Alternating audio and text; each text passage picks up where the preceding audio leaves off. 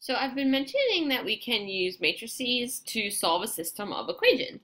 And we can do that. And we're going to learn how to do that in just a minute. But before we can use a matrix to solve a system of equations, we need to know how to write a system of equations in matrix form.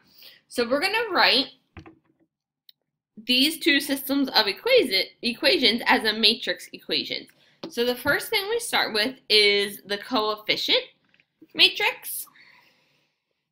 So the coefficient matrix is a matrix with just the coefficients with your variables. So that's going to be -2, -4, 1, and 5. And then we multiply this by x and y, since those are our two variables that we are solving for in this particular system of equations. And then that equals what your two equations are equal to. So 10 and 2. Now we'll look at doing this in a calculator in a little bit, or later, but so number 6, if you guys were to write that one as a matrix equation, same thing again. Your coefficient matrix, so 5, 7, -3, and -1. You do want to keep those signs with them. Times x and y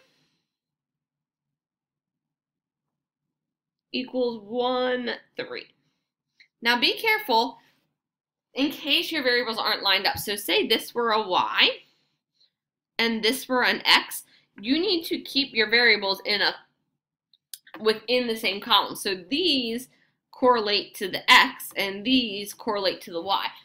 So if these were switched, like if that were a y and an x instead of an x and a y, you would have to switch those two numbers within your matrix. So just be careful that they are lined up so that doesn't get you messed up. So knowing how to sort of set this up in a matrix equation, we can use this to solve for individual variables. We can solve for x and y. So using Cramer's rule allows us to solve for each variable separately. So we can solve for x and we can solve for y, giving us that solution or ordered pair. So we need to know that the coefficient matrix is A, and then using that, we can sort of use these formulas given below. So what happens is that the coefficient matrix is A, B, C, D. What we do is find the determinant of what our equation is equal to and that column with our y. So like if we're solving for x, we replace the x column, AC, with EF. And vice versa, if we're trying to solve for y, we replace the y column with EF. And then we find the determinant of that matrix. So once we find those, we just divide by the determinant of the coefficient matrix. So there's sort of two steps here. Find the determinant of the coefficient matrix, and we use that to divide by the determinant of whatever variable we're trying to find here. So hopefully it will make more sense when we go to try it. So let's go down and look at 7. So the first thing I do is find the determinant of the coefficients first. So let's find the determinant of 3, -2, 1, and 4. And we note determinant by the bar, so that's how we know we're finding the determinant. So we've got 3 times 4 minus 1 times -2. So 12 minus -2 equals 14. So that's the determinant of A, essentially. The determinant of the coefficient matrix. So then once we find that, we need to solve for x and y. So if we're solving for x,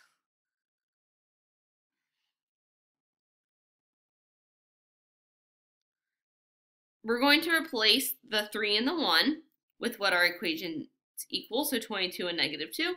Leave the y column there, negative 2 and 4. Divide that by your determinant, which we found to be 14. So we're going to have to find the determinant of something 3 times is what will happen.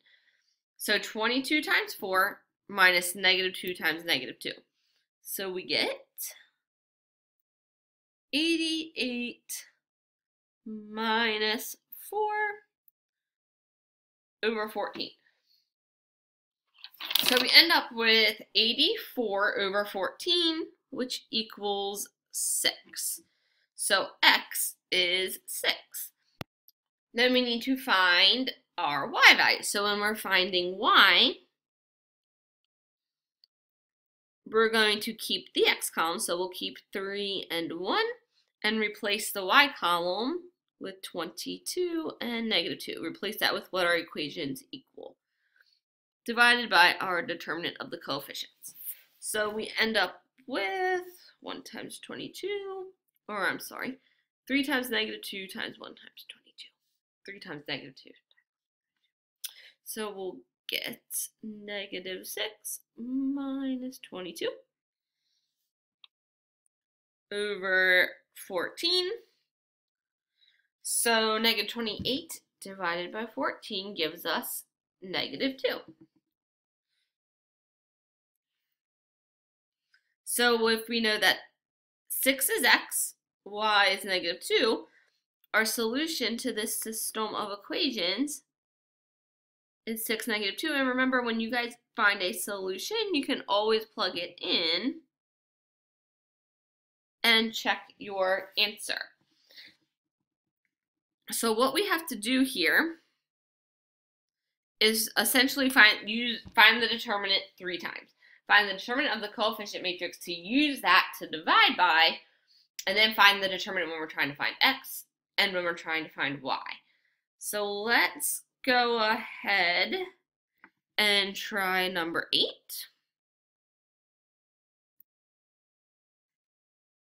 Next.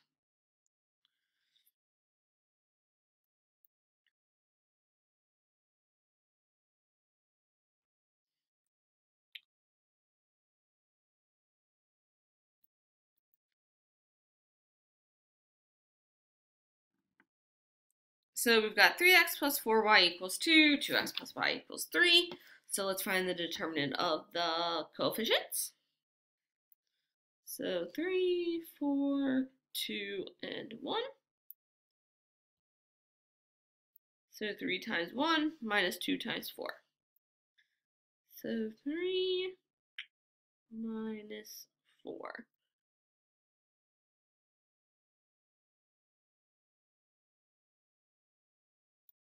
Or how about 3 minus 8? Okay, so we've got negative 5 for the determinant of the coefficient. So let's next find x.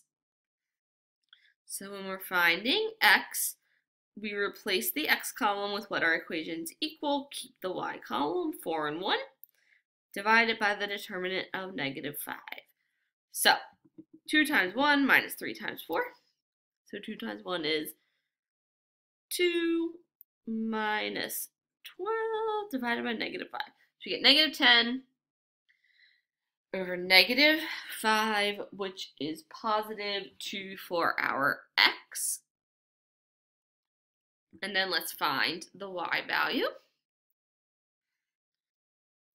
So y will equal, keep that x column, so keep the 3 and 2.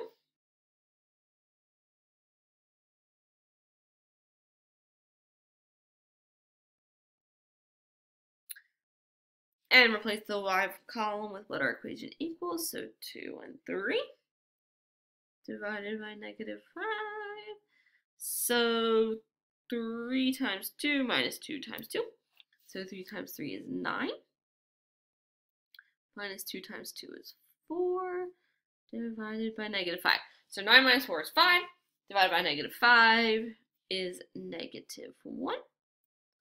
So now we've got x and y, so the solution to our system of equations is 2, negative 1.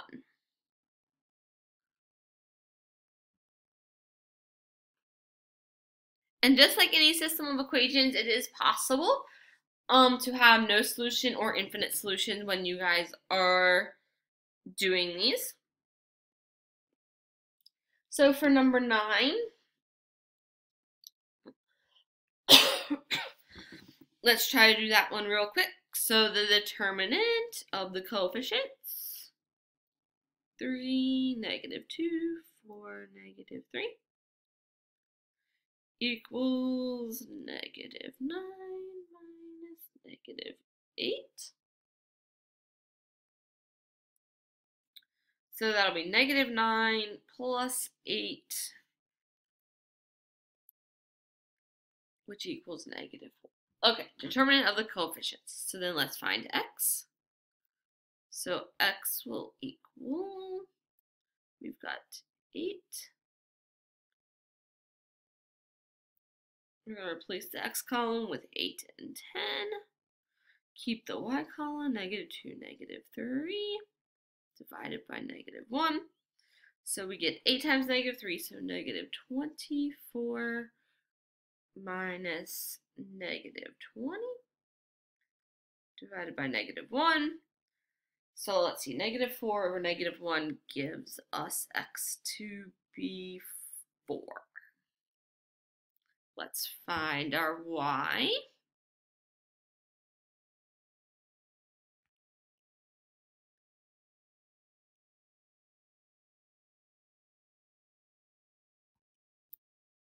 So y will equal, keep the x column, so 3 and 4. Replace the y with 8 and 10. Divided by negative 1. So let's see, 3 times 10 is 30. Minus 4 times 8 is 32. Divided by negative 1. So negative 2 over negative 1 is positive 2 for our y. So our ordered pair for this system of equations is going to be 4, 2. So we still like to write those ordered pair or those solutions as an ordered pair, just like you would any other time before you learned how to do it with matrices. So when you guys are doing this, you use Cramer's rule to figure out each individual variable, x and y. But you have to find the determinant of the coefficients first, and then find the determinant 2 more times to get x and to get y. But you divide it by that original determinant of the coefficient matrix.